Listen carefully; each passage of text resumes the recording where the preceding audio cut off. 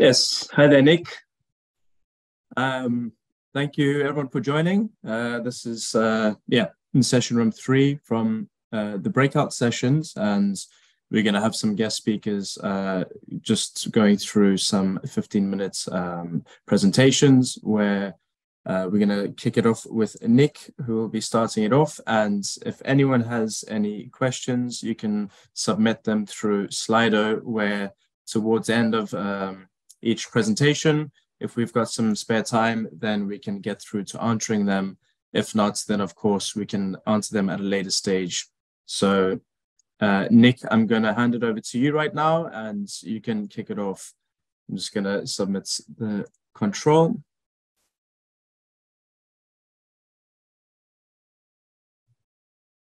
You are on mute if you aren't aware, just a heads up. Yeah, okay, so there we go.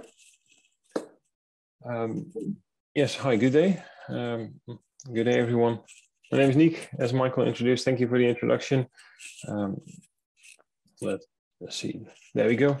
So over the next 10 to 15 minutes, I will share the story of how we deployed Ultimo on 3 sites of BP or BP Castrol in India. As far as I know, it's actually one of the first, if not the first, implementations of Ultimo in India. As a bit of an introduction, I will start with a short introduction of MaxGrip. Who is MaxGrip? What do we do as MaxGrip? And also a little bit of an introduction about myself. So just quickly, introduction about myself. I'm a senior specialist at MaxGrip. I've been working there for about 1.5 years now. I'm Ultimo Premium Advanced Certified, or Advanced Configuration Certified. That's mostly due to the fact that prior to me joining MaxGrip, I actually used to work for Ultimo as a consultant and also temporarily as a managing consultant for the UK. So I've got a lot of experience with implementing the application. MaxGrip, the company I work for, is a consultancy firm. We specialize in asset performance management. We pride ourselves in being strong in connecting people and technology, we also pride ourselves in the fact that we have a lot of consultants with experience in the field. Like we have a couple of maintenance. We've got a lot of people with experience in the field of maintenance engineering and reliability engineering. We've got maintenance managers. We've got a whole lot of experience with boots on the ground, and we have the majority of our experience is in a variety of technology industries, ranging from fast-moving consumer goods through to oil and gas and infrastructure logistics. You name it, we've been there and done that. And you can actually see that also from the next slide. This is just a snapshot of a range of customers that we work with. As you can see, it's all over the place, really. We've got a wide variety of very interesting and strong businesses that we work with, and we do more than just EAM implementations. But today, obviously, is mostly about Castrol.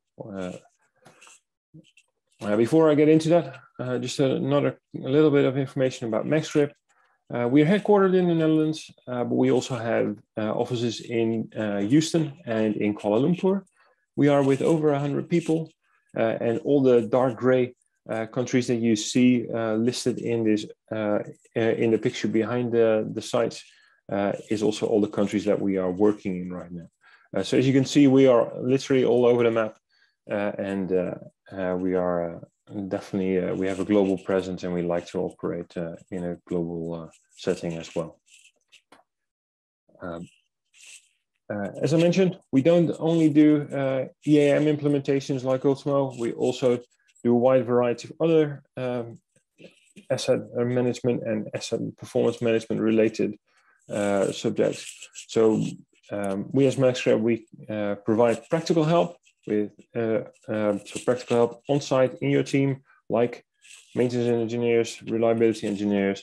We also help you with this digital transformation. So we basically assist you in your Industry 4.0 opportunities. We check your current systems, tools, processes, and see where improvement potential is available. There's a lot more to unpack there, but I would like to get into what you all came here for, and that is the implementation at BP Castrol in India. As you can see, I've actually had the fortunate opportunity to visit India as well. During the implementation, I was able to visit one of the sites during the period of go live, and a little bit more on that later. So as I mentioned, 3 sites that we actually implemented Ultimo on. BP Castrol in India has 3 sites where they produce lubricants. So from small 1 liter bottles to larger barrels of lubricants, and all those factories now do all of their maintenance with Ultimo. We started off with the Silvassa plant, and quite quickly after, we also onboarded the Patalganga and Paharpur site. We did that not as MaxGrip alone. We did that with a local team, of course. And the picture on the right actually shows the most critical team members for that team. The nice thing as well, this was taken in Silvassa, and 2 of the people in the picture are actually from the other sites. So it's also a very good way to illustrate that everyone came together to learn from one another, to share their experiences. And that is also one of the key critical things that we always like to establish in our projects. I also didn't do this implementation by myself. I did that with a team from MaxGrip. I was the lead consultant together with my colleague Mark, who was the project leader. We did the bulk of the work, but also my colleagues Tyson and Jesse were invaluable to the project. They were part-time support basically on this project, and were a big help to us in a variety of cases. Then to get to the meat and potatoes basically of what we did during the implementation. I primarily want to go over what we call the best practices for a deployment like this. We always like to have an unbiased project leader that is preferably not connected to one of the sites. And in this case, we also had the fortune to work with someone from the BP India headquarters, and he has been the project leader, and actually is still the project leader to this day. And that helped out tremendously with getting people together, making sure that all sites were always consulted on all decisions. During the implementation, we always strive to do cross-site workshops. So whenever we did workshops on any subject matter, we try to get people from all different sites involved, so that we can focus on a same way of working, making sure that all the processes align with one another. And also one of the key critical things with a multi-site rollout like this is to make sure that you have uniform processes where it is possible for both larger teams as well as smaller teams to work with that same process. In this example, one of the sites, Paharpur, is a little bit smaller than the others, and therefore also you don't want to burden them with the additional weight and ballast of a complicated process that might work for one of the sites. So that's always a fine balance you need to strike. And I think we achieved that quite well here.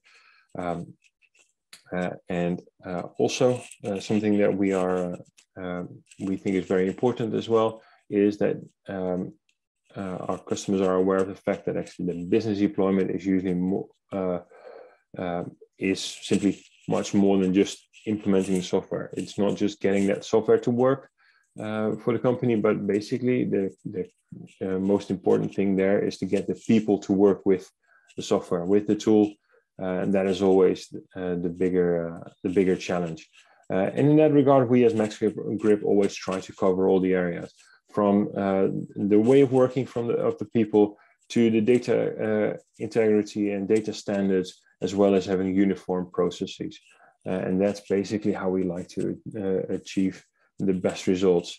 And when we take a look at what was actually a critical component for this specific project, so we implemented Ultimo Premium with basically all the bells and whistles that you would expect from the out-of-the-box functionality. But one of the critical pieces of functionality was Ultimo Go. The mobile application, basically the Castrol team wanted to get their workers connected to the system, wanted them to be able to have all of their information available when they were working in the field, but not only for the technicians, they also wanted it to be easier for operators and people on the line to be able to raise new jobs or work orders in the system, new requests. And that's what the image on the right actually shows. They had some quite simple but clever stands that they mounted a tablet in and utilized Ultimo Go functionality with the newly released reporting for self-service users that was only released last year, I believe. And they use that to great effect to make it easier for the end users to actually report jobs and make it easier for them to work with one another. So the results so far, we started only at the back end of 2021, and in April we had the first go live already. So Ultimo was rapidly deployed across multiple sites. What you can also see with that is that we have a lot more cross-site collaboration. They're sharing their best practices. They're sharing the way that they do certain types of maintenance. So that's quite good. I believe that we have a lot of happy users. We get a lot of positive feedback about it.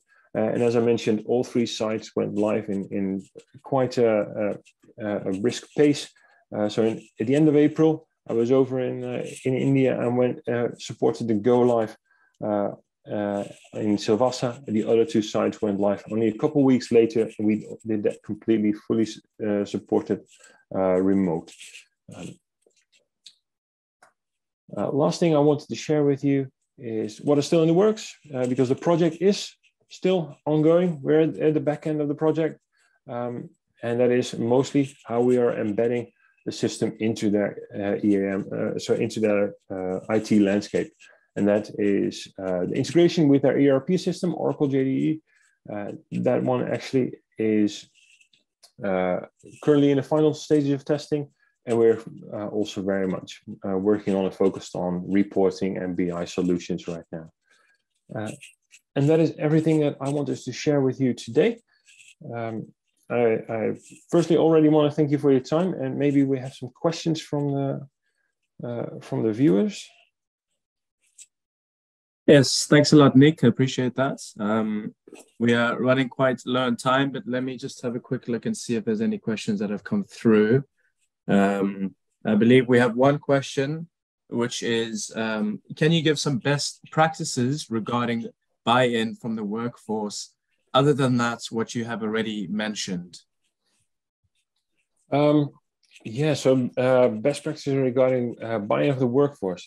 Well, one thing that we always like to do is to make sure that the workforce feels ownership of not just the end result, the product, which obviously is good, but also get them involved in the project itself. So we always invite some of the end users as well during during some of the workshops.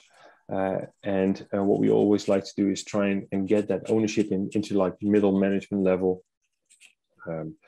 We try to set up internal communications. During go live phases, for instance, we did that through setting up WhatsApp groups. So we actually had them all in the same WhatsApp group during the go live. So one person hit a snag or ran into a question that everyone could share that, for instance. Yeah, so that's a couple of the things that we try to do to get buy-in from the end users. Great. Yeah, no, thanks for that. I think if we have, yeah, we've got some questions more coming through, but I think time's gone up, so we can just always forward this on to you, if that's all right, and then Of course, we can yes. definitely get to some more of the questions at a later stage. But for now, we're going to have to take a break for the next 5 minutes. But yeah, thanks a lot, Niek. Really appreciate it, and we'll definitely forward further questions at a later stage. Okay. Well, thank you for the opportunity to present, and also thank you everyone for your time and listening to me. Of course. Thank you. Bye. Thank you. Have a good day. You too.